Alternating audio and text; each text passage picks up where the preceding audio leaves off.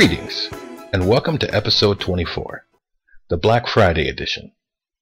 I'm not so much calling it that because I'll be pointing out the inherent flaws in human society, but because I'm filming on Black Friday. Today's episode will actually be about the transformative power of travel. So if you're ready, sit back, relax, and enjoy.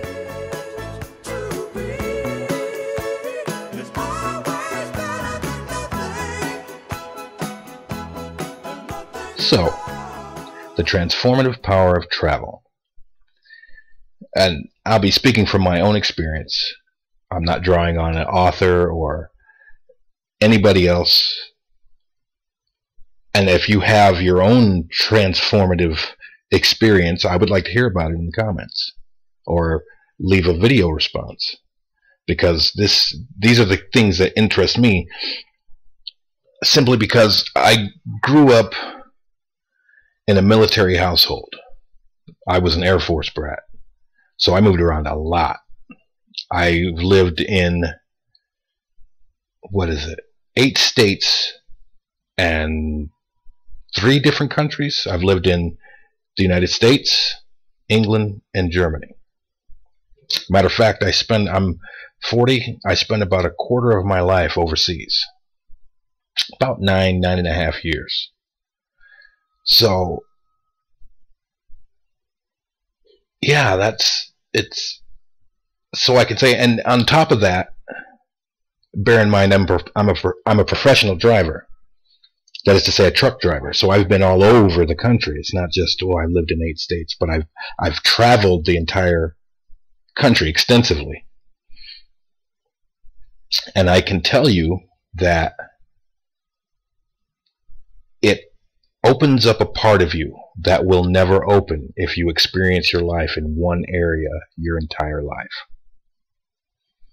life. Seeing other cultures, experiencing culture shock for the first time, experiencing reverse culture shock when you come back to where you came from. It's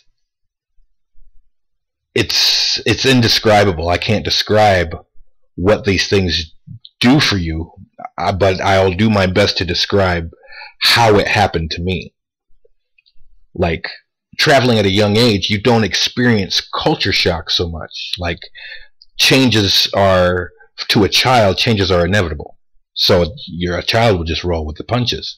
Oh, new place. Oh, new people. Oh, new place. I mean, because that happens constantly. Even if a person never leaves the town and surrounding area that they were born in, your scenery is constantly changing. People are constantly changing. So to a child, even moving overseas is not a big deal. Excuse me. But let's say I was born in Montana in the United States. We went from there to New York. From New York, we went to England. From England, we went all the way back to California. And then from California, we went to Germany. By the time we got back from Germany, I was 10 years old. Now, mind you, the amount of time I spent from birth till 10 years old, the amount of time I spent in the United States was, let's see, a year in California, maybe 6 months in New York, and I can only attribute the rest of the time to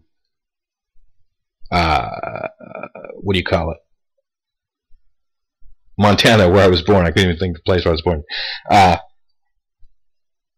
But I'm 10 when I'm coming back, and I lived overseas so I probably didn't even spend an entire year in California, simply because I'm 10 and a half when I get back to the States. But I only spent about 9.5 years overseas. So that leaves a year between the time I was born and the time I came back That leaves a year that I spent in the States. So when we got back here when I was 10, we were moving from Germany back to the States, and I experienced reverse culture shock, which was, and I know this is something I noticed at a very young age because I noticed my abilities at a very young age. When we got back to the States, everyone was thinking in English, and I was like, whoa, I can understand them. And everyone was talking in English, and it was like, whoa, I can understand them. It was alien to me because I was used to everything being German. The vibration of the trees, the vibration of the grass. You walk past an animal, it's thinking like a horse or a cow or a dog or a cat, but it's thinking, and then it's in German. There's no other way to describe it.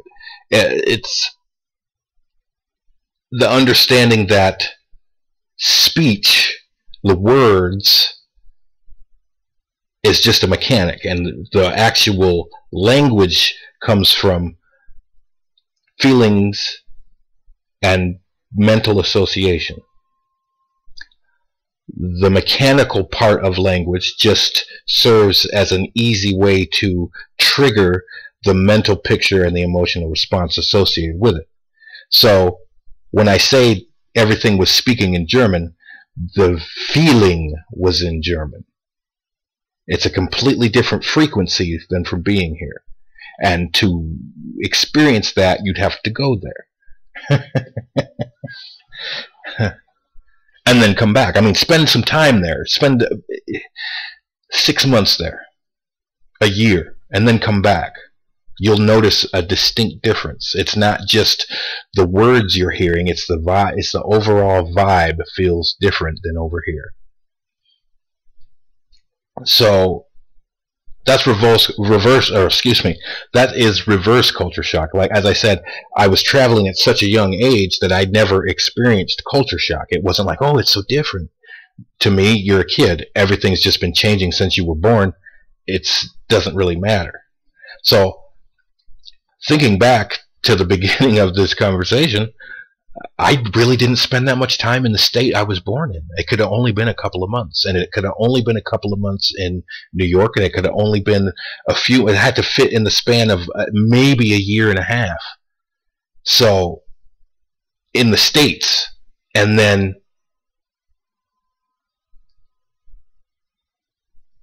moving overseas, because 3 years in England and 6 years in Germany, that's 9 years. And I came back, I was 10 years old. So that leaves, yeah, that leaves a year.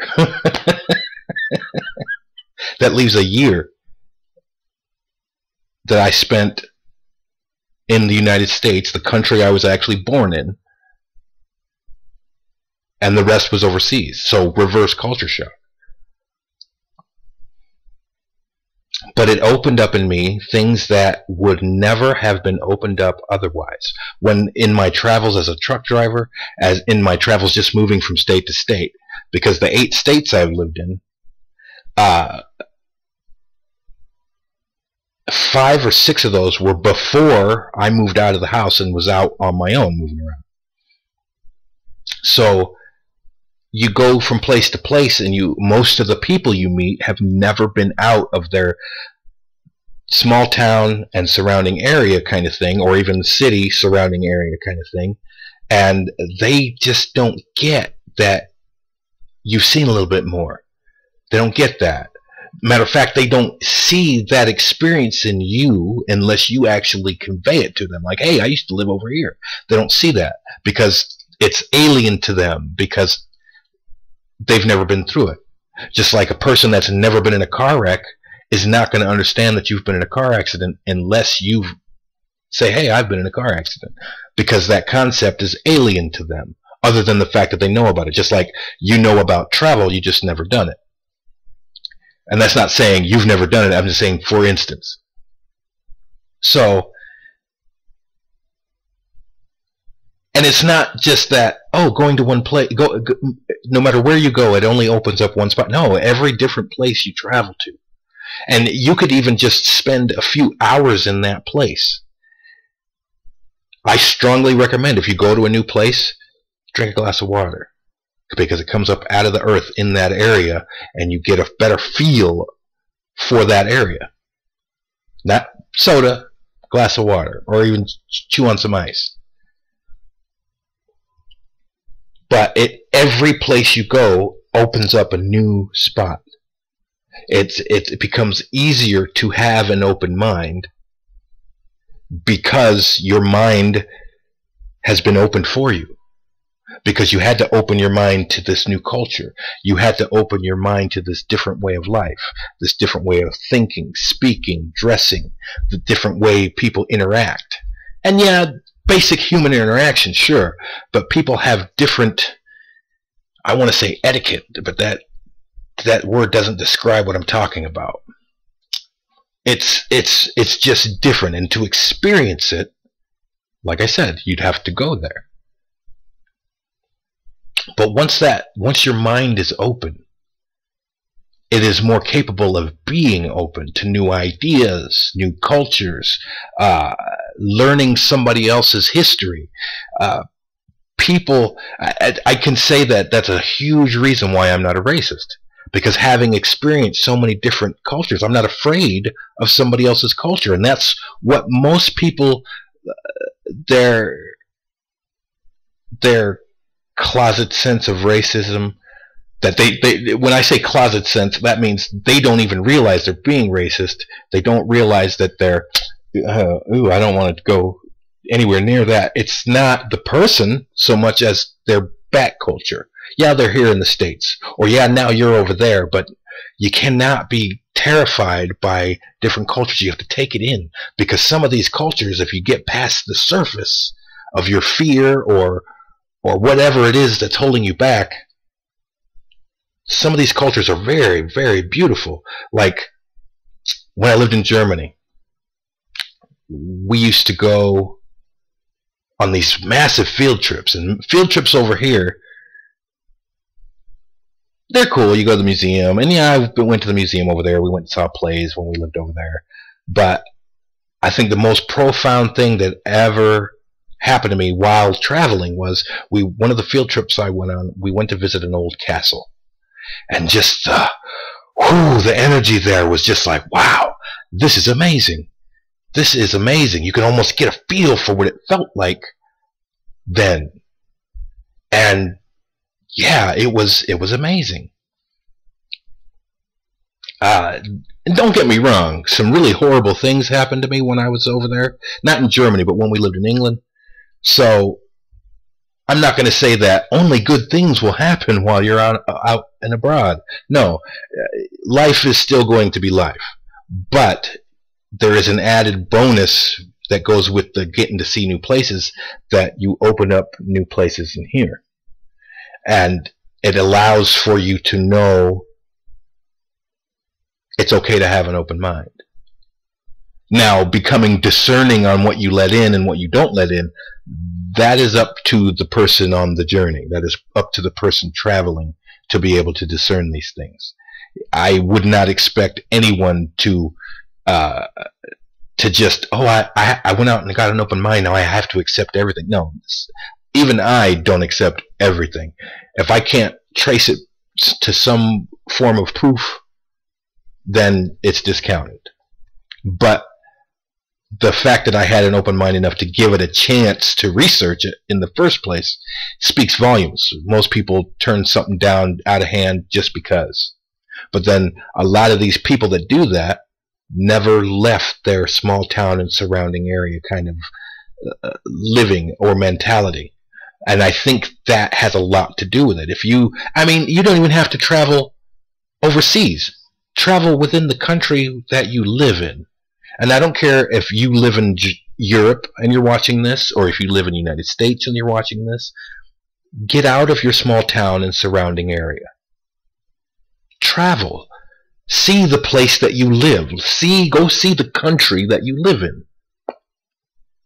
Your state, your town is just one small part of a big state.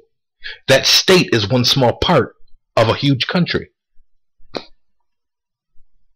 And your country is part of a continent. Think about that for a minute. North America is pretty huge, and you can't presume to have all the facts or have any information of the subtle nuance of life from that place, because that place is only going to show you the subtle nuance of that place. It's only going to show you the culture and cultural differences of that one location. Oh yeah, you can read about it and you can see it on TV, but it's not the same thing at all. Going there, going to see it, anyone that's read a brochure or saw a commercial about going on vacation to a particular place can tell you that it was different than the brochure when they got there. It was different than the commercial when they got there. And sometimes you're pleased and, oh, sometimes it's underwhelming. Sometimes they oversell the destination and it's not what you thought it was going to be. My advice to that is go without expectation. Go for the sake of going. Go for the sake of seeing something different than what you're used to. It's that simple. It begins to transform you. Like I said, you have an open mind. You're more open to other cultures. You're less likely to fall for news stories that say, well, these people are like that. These people are like that. If you've been there, you know it's bullshit. You know that, well, these people don't act like that.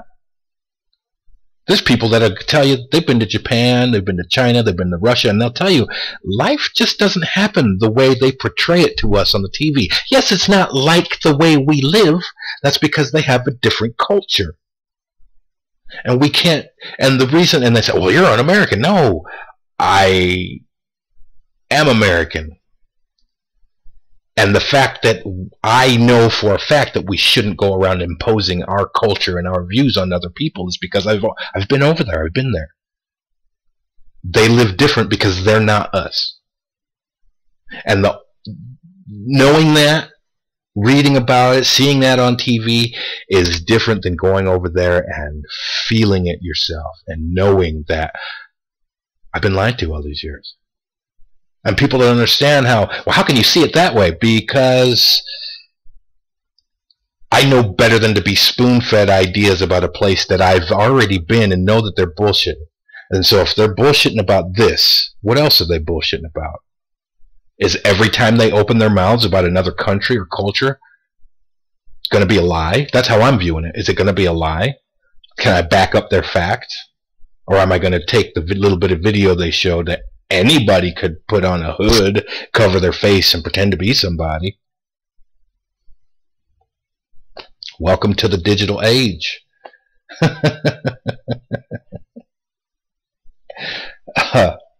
But even in a spiritual sense, knowing that I could tell the difference between that European energy and the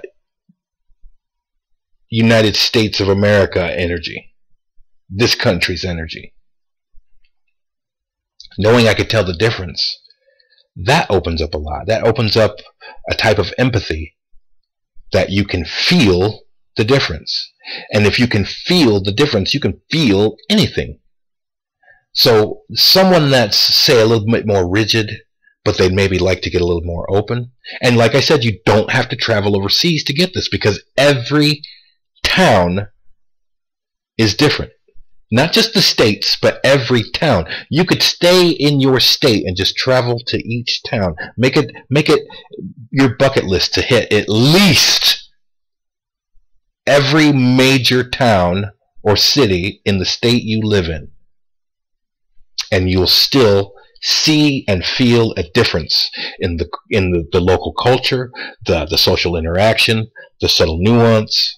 You'll see a difference. I know from my travels as a truck driver that even in this country, everyone says, you got to speak English to live here. Which version? Each town has their different version of the same dialect. Each town. Not just each state, but each town approaches the language differently. They have their own slang. They have their own inflection. each town. So you got to speak English. Which version?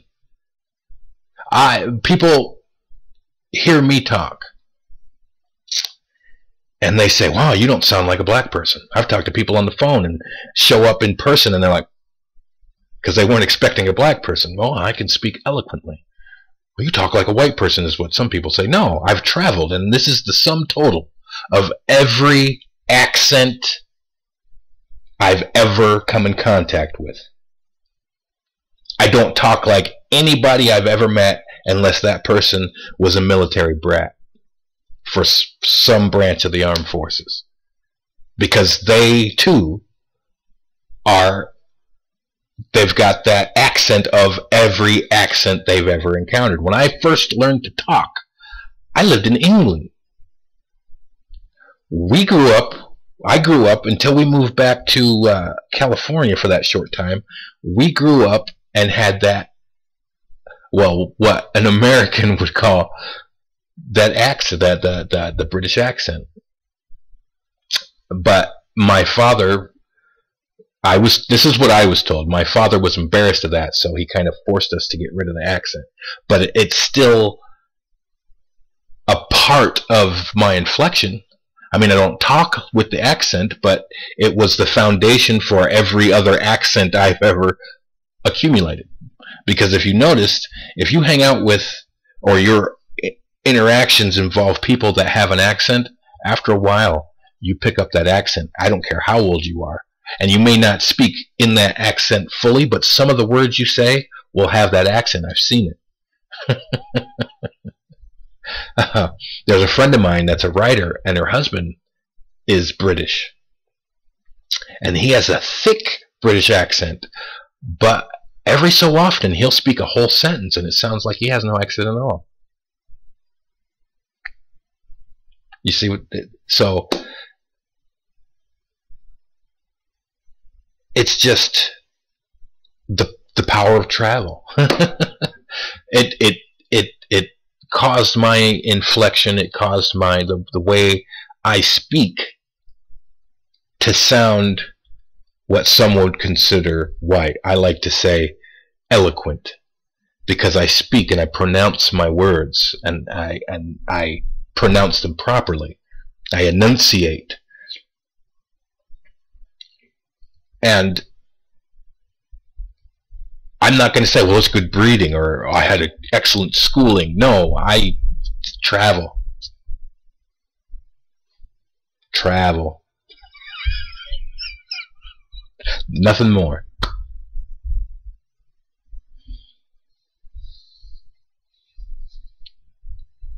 I wish I could describe it, because I want to talk about spiritual aspects. And when I realized I had abilities, I lived in Germany. I didn't live here in the States. So maybe that's also an aspect. Maybe that's also one of the things that opened up for me, because I wasn't here where everyone doubts everything. I was over there where people are more open-minded towards these things. Even the religious people are more open-minded towards these things. It's over here where it's more vilified. But yeah, that's where my abilities first opened up. I think I was 4.5. This is just before my 5th birthday.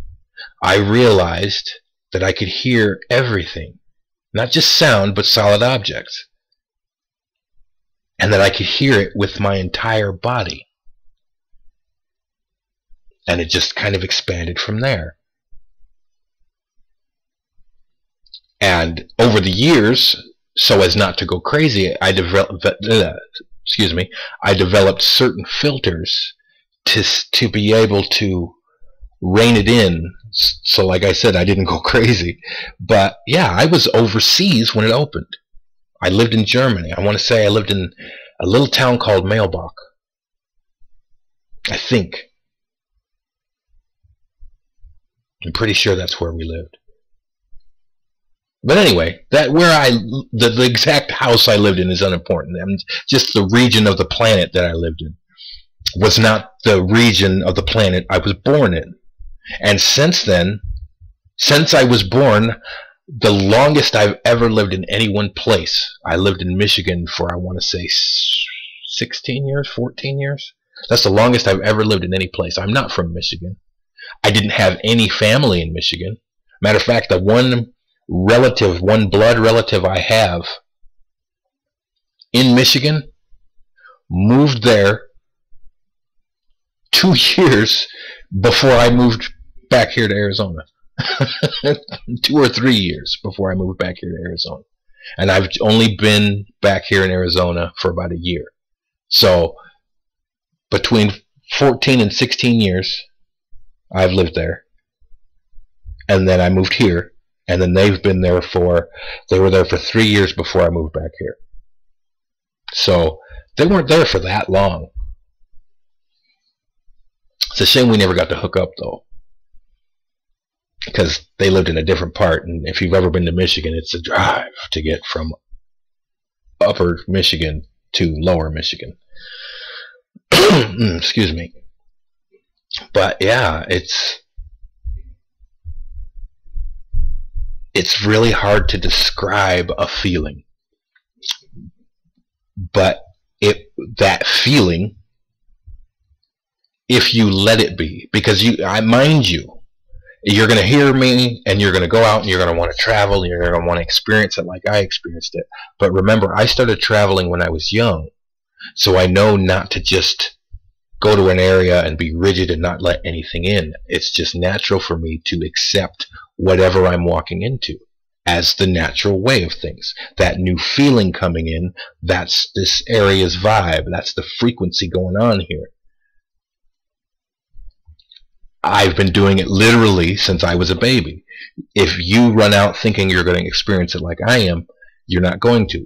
Because if you're going to travel as a teen, anywhere from teenager to adult, and any level of adult, it's going to be different for you, because either A, you've already been out traveling and you know what I'm talking about, so this needs no explanation, or you've never traveled and it's going to strike you differently and you're going to get culture shock. Even just going to the different towns, you're going to say, wow, I never realized things were so different even within my own state. But if you can get to a point where you can let that energy in, it's gonna open doors in here. And I guarantee you, once you get out and you start going to the more major towns and cities in your own state, you're gonna want to see more of the country. There's been no point in my life where I didn't want to just continue traveling. There's also been no point in my life where I could afford to continue traveling. When I travel now, it's because there are more opportunities financially where I'm going than where I'm leaving. That's just a fact. I have to say, one time I did in fact move because I just got out of a horrible relationship, and this girl was like, hey, move with me to Michigan. That's how I got to Michigan. And I said, okay. And that didn't work out so well. But it got me out of the place I was in, because the place I was in, not just meaning the state I lived in, but the place I was in was, I was starting to develop that can't leave the small town and surrounding areas kind of mentality. And it wasn't the place so much as the connections I had made and all my friends. And after I left, I realized that, wow, these people don't even miss me. Life goes on. And I missed them, but life went on. And after a while of not being missed, I started not missing them. They don't want to return letters or phone calls. But most of the people I knew and grew up with, well, I can't say most of them. I'd say about, no, it was greater than a third. I'd say 2/3 of the people I grew up with were military brats, because you grow up on a military installation, regardless of if you go off base for school, they're still military brats. And they've traveled. Most of them, don't make any mistake about this, just because you're a military brat doesn't mean you've traveled outside the country, or even within the country. Some people get stationed at a location for their entire term of service, and never leave, so they are still stuck in the small town surrounding area mentality. But bear this in mind. I'd say 30% of the people I grew up with that were military brats have never left the last place I lived with my family, which would be Nebraska, when my mother was stationed at Offutt Air Force Base before they decommissioned it as SAC headquarters and made it a naval installation for some reason. Not the point. Point being, they now, after having traveled, they now have that, I could never leave here. And I can't fathom that. I can't even fathom living here the rest of my life. There's other places I want. I want to actually go back to Montana and live there for a short while. Just because I have a feeling that there's something I missed, something I didn't get having been born and then whisked away from there. But yeah, I cannot begin to point you in a direction of scientific studies that prove what I'm saying. All I can say is that you need to go out. If you never have traveled, you need to go out and experience it for yourself. This is how it happened to me when I traveled, but I started traveling almost from birth till what, I lived here a year, so up until a year ago. And then on top of that, being an over-the-road truck driver and seeing at least 46 of the connected 48 states. I think there's only 2 states I didn't drive in. But that doesn't mean I didn't go there or pass through there. That just means I just didn't get freight there. I've had freight in almost every state in the Union. Of the connected 48 states. I've never been to Alaska or Hawaii, and because they're not connected, as a truck driver, I would never be able to get there anyway. But as a human being, I could very well charter a flight, go to Alaska or go to Hawaii. I've never been to Canada, and I've never been to Mexico. And living in Michigan, I lived right there on the border. Well, the state I lived in was right there on the border, and I've been up to the border, but I've never been into Canada. I live in Arizona now, right by the border. Well, not right by the border. I live in Phoenix, but I'm by the border of Mexico, and I've lived in Arizona before. Still never been to Mexico. But Mexico and Canada are places I would like to see. And not so much for the spiritual ramifications or the mind opening, but just so I can say I've seen it. And going to Mexico would kind of, I guess that would qualify for mind opening spiritual experience because of the pyramids and whatnot and the ruins. But other than that, no, it's just so I can actually say I've gone there. But I'm almost not American other than the fact that I was born in Montana, because whisked away for 10 years. I mean, if anyone else moved here after being 10 years old already, they wouldn't be technically American just because they lived here for 30 years. But yes, I was born here in the United States in Great Falls, Montana. And for that indescribable spiritual, mental, and emotional transformation that I lack the words to describe properly, go out and travel. And like I said, you don't have to, oh, I got to save money and get to Germany. No, start in your own state. Just go once a month. Go see a different town or major city in the state you live in.